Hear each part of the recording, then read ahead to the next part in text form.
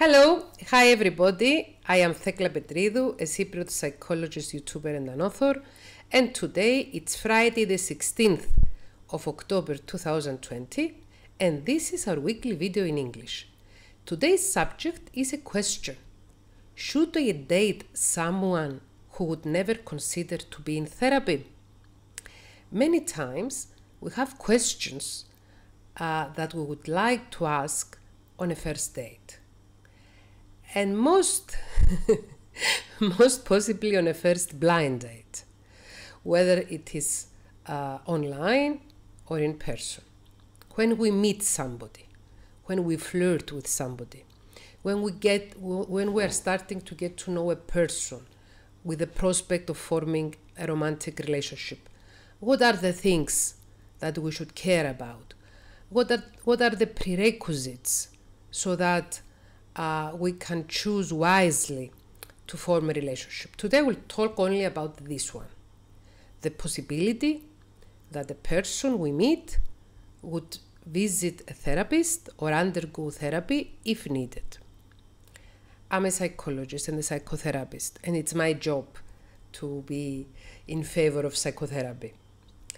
I'm not doing this video in order to advertise psychotherapy, but I'm doing it in order to stress the importance of somebody being willing to get help when they need it.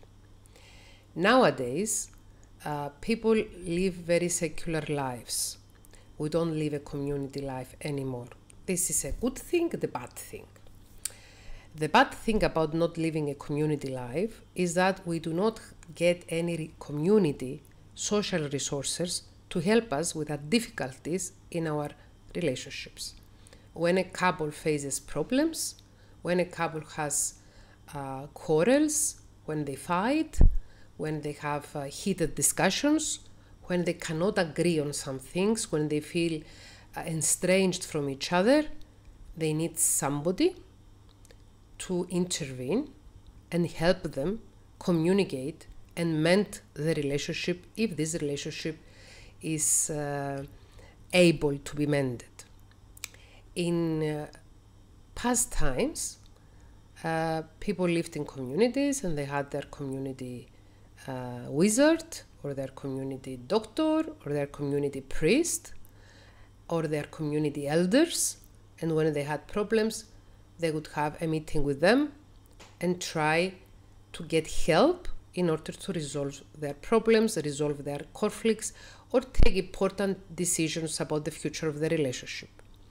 In modern times, people live alone, either by themselves when they're single or in very small families. A couple lives alone, a couple with a child live alone, a couple with 2 children live alone, a couple with a pet live alone, a couple without children, no pets, they live alone. And when they have problems, they do not have anybody that is destined from their community circle or their society environment to help them work through their problems. People are not religious anymore. People are not so close-knitted anymore. They don't have so close-knitted relationships with other members of their community. So it is crucial, according to my opinion, it is important when we try to form a relationship to ask this basic question. Have you ever been to therapy? And if not, where are you in a long-term relationship, or where are you in a marriage relationship? Would you consider undergoing therapy in case you had problems? And if the person you are asking this question answers no, I've never been to therapy, I never want to go to therapy, I do not believe in therapy, I don't think that psychologists and psychotherapists are essential, I wouldn't waste my money on visiting somebody who would tell me the obvious things, I can read a book by myself and find the answers, I'm intelligent enough or educated enough in order to find solutions to my problems and I don't need any outside help. If they give you this answer, please consider not to see them again. Why? Because if somebody does not accept therapy and does not recognize the importance of therapy is a person that when you get involved with, you have no possible ways to rescue your relationship when it is in danger. I know this sounds strict. I know this might sound prejudiced. Somebody might say that. You say that because you're a therapist yourself. You say that because you're a psychologist yourself. You say that because it's your job. No, I say that because life has taught me that people who are not respectful of the science of psychology and are not respectful of psychotherapy, they do not get the opportunity to have the help they deserve. And if they live by themselves, it's okay.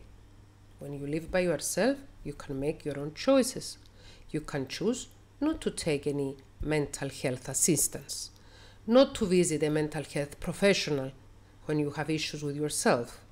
When you live by yourself, you might choose not to get vaccinated, not to get any medical treatment for any medical condition you have, because it's just you and yourself, and your choices affect yourself and only. But if you move in a relationship, if you form a relationship with another person, and even further, if you make a family with another person, you get married or cohabit with somebody, have children with, and you insist on not taking any help from a mental health professional when needed, this means that you put yourself and your family and your relationship in danger. In danger of what? In danger of yourself, in danger of your inner demons that you do not recognize the scientific way to tame them, in danger of your emotions that can be uncontrollable. You might have uncontrollable anger, uncontrollable sadness. You might fall into depression. You might have an anxiety disorder that might make your life and the people around you not so lovely, or even make it like hell. You might have marital conflicts or relationship conflicts that you are not able to resolve. And since you have as a principle not to accept help, you will not accept help. So it's dangerous to start a relationship with anybody who declares that they do not approve of therapy. Somebody might answer that question. Have you ever been to therapy? And if not, would you consider therapy when needed? Somebody might ask, no, I've never been to therapy because I haven't had the need for therapy until now. But if in the future I need therapy, I'm willing to ask for it. This is a very good answer. It's not a bad answer. The best answer would be, yes, I've been to therapy because I wanted to improve my life and improve my character, and I'm willing to enroll in therapy again in the future if needed. We need to receive help from mental health professionals in order to make our lives better and in order to make our relationships healthy. Many people live their lives, unhappy lives. They live unhappy lives in unhappy relationships, being married or living with people that they are not deeply connected with, that they do not have communication, that they are not happy with their relationship, but because they strongly are against therapy, they never ask help, they never receive help, and their life and of the ones around them can never be better. I don't believe that everybody should go to therapy now, but I think that going to therapy should be an option for every person, for every child, for every teenager, for every adult. The same way going to a physical doctor should be an option for everybody.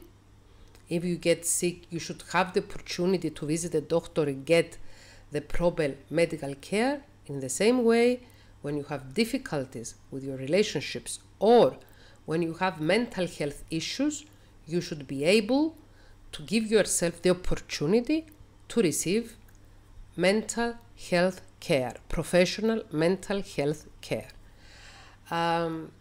I strongly advise single people who watch this video to keep this in mind for themselves and for their prospective partners in the future. Please ask this question. Have you ever been to therapy? And if not, would you consider therapy in case you were in a relationship and you had problems with your partner?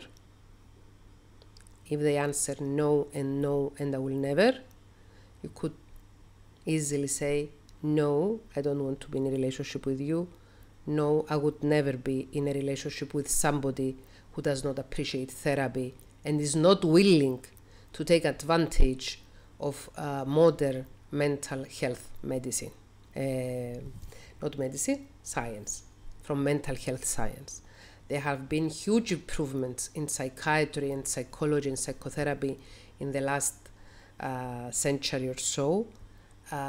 Nowadays we have the tools and we have the means to help people make their lives better, to help people have help with their mental disorders, and to help people resolve their conflicts in a healthy and meaningful way. People who do not appreciate therapy, therapists, psychology, psychiatry, and science in general, I think that they are not good matches for people who would like to have the best of life. Thank you very much for watching my video. If you liked it, please share it with your friends or family. Subscribe to my channel if you haven't already, and every Friday around noon a new video in English is uploaded. Thank you very much. Bye!